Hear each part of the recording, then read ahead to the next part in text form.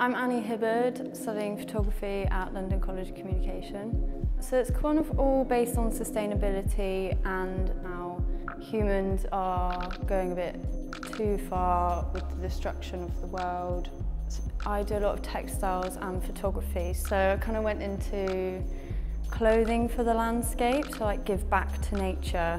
So I've like clothed the rocks.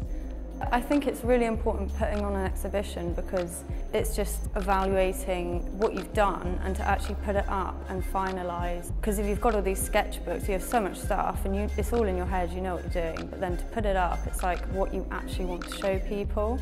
It's just all students together and it's like everyone's work from 3 years.